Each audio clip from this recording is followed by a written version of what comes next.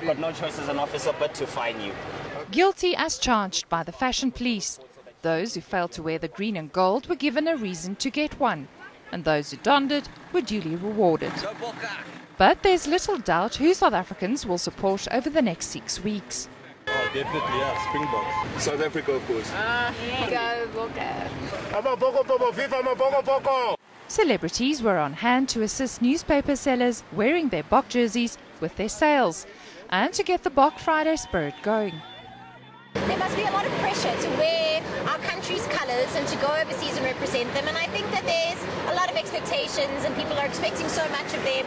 So I think that we need to support them and we need to tell them how much we love them, how much we support them, how amazing they are. The Boks have really done us proud in the past. They've really done amazing, and I'm looking forward to this World Cup and I hope they can bring the Rugby trophy back. We're going to get through to the first round with no problem, but then comes quarterfinals and semis.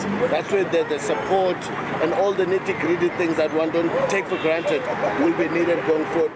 The Springboks will travel to England tonight ahead of their first match against Japan next Saturday, carrying with them not only the hopes but also the backing of an entire nation.